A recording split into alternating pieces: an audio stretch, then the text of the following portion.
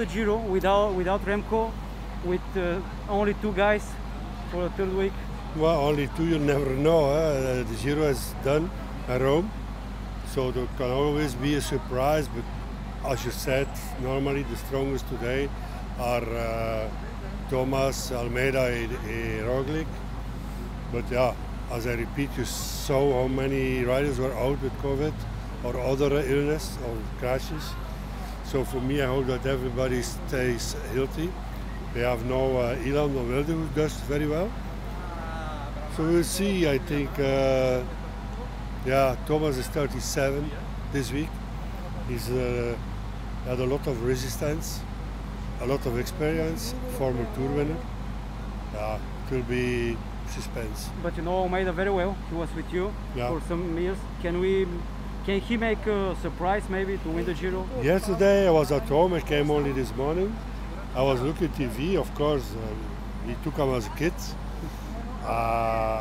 He surprised me. It was really the first time that he attacked aggressive like this. Really, I was happy to see it. You know, you always hope that your ex-rider is doing well. Like today, we were hoping Cavendish won. It didn't happen, but it's okay. We are happy at least with all the problems we have. We won 2 stages, 4 days peak. So a lot of teams will go home without anything. Yeah. Do you have a bittersweet feeling about Remco? Because he was very well, he was maybe the top favorite, but the people in Belgium and in the world, they always criticize him. Why? Well, what can I say? We are happy because it was constantly a camera team with us, and now they brought it out yesterday, I think. You can see that Remco, first days, and then before the team T, he was in the bus and saying, my nose is closing, is the doctor here around? And then he did the T and everybody saw his face. He looked like somebody of 40.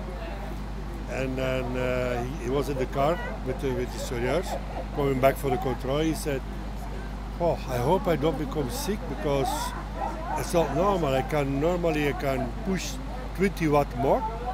But it didn't happen. I don't know what happens. But I will hit back. Yeah. And then the evening was positive. But why do people have so many expectations? Maybe unreal. You should go on the street and ask them, not me. It's also all started with this declaration of the Slovenian president. Yeah. Who doubted about it. Then a column of Pergonzi and La Gazzetta. This was not very fair. Okay.